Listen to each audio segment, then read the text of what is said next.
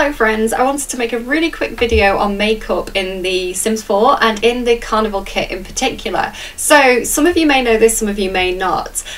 With the makeup now added in a patch are makeup sliders. So you can take any of the makeups, you can change the colour of them, you can change how opaque they are, you can change the saturation, how bright, how much depth does that colour have, and you can change how light or dark they are as well. So by playing around with these, you can actually make some really beautiful, really subtle colour combinations of makeup, and you can add them so that you can use them again on that sim.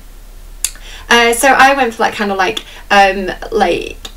coral lipstick with the green. I thought that was a really nice party look, but I kind of want to show you how you can apply this to the new eyeshadow that's in the game as well. So the new eyeshadow in the game is actually extremely vibrant. Let me just make sure that is added. It is. So you can see how they are fabulous, right? They are fire, they are amazing. However, they are very bright, and maybe that's not to everybody's taste. Maybe you want something that's slightly more subtle. So what you can actually do is take something like this, and you can change the hue if you wanted a slightly different hue of it.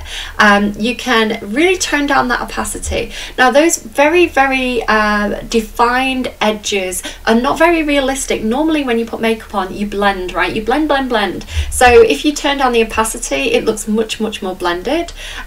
You can also tone down the saturation for a more subtle look, and you can tone down the brightness as well, and I think that has a much more sultry kind of nighttime look. So if you're looking for something more subtle, that is definitely something that I recommend doing. And yeah, you can create some really nice variations on that with that technique. So jumping over to the other eyeshadow here, let me just find an example of where I've used it.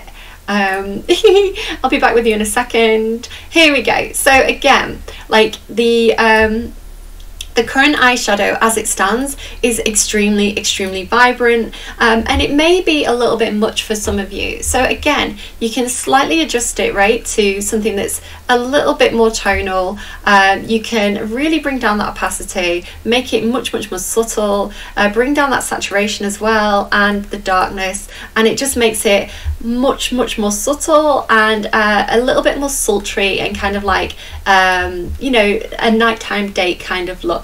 So I hope you found that helpful. Do take care of yourselves, and I will see you again soon. Bye guys.